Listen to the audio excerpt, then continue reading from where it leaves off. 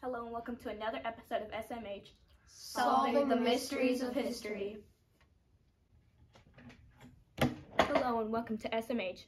Today we're talking about being a citizen.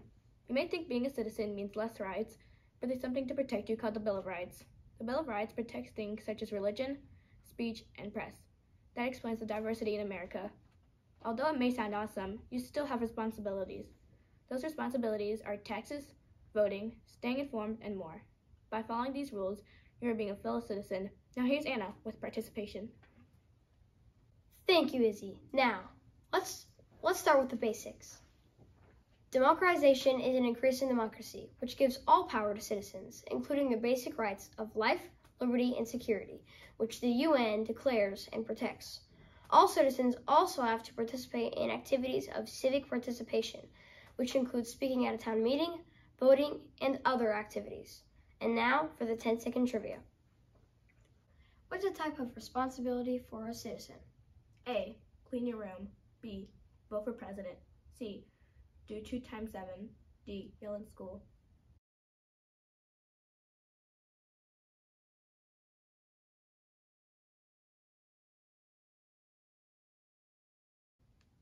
The correct answer is B. Vote for president. Thanks, Anna.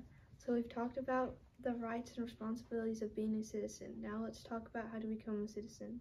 To become a citizen, you have to go through a process called nationalization and meet some requirements. You have to be at least 18 years old and have a permanent resident for at least 5 years. Also, you have to be able to speak, write, and read English. But some requirements are sometimes relaxed for elderly. Well, that sums up the basics of how to become a citizen. Now to you, Jaylee. Thank you, Lily. So today we have talked about being a citizen, the responsibilities of being a citizen, and how to become a citizen. Now let's talk a little bit about how they are all connected. But before we do that, 5-second trivia. What do you do when you are a citizen to help you or your country? A. Vote. B. Move place to place. C. Learn new languages. Or D. Adopt a turtle or a cat.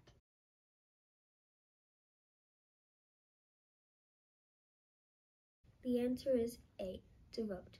When you vote, you are helping your country, and this helps you to be a good citizen. Now let's talk about citizenship some more. So the question is, what makes you a citizen? Well, you are a citizen if you are born in that country or abroad that country. Now have you learned something?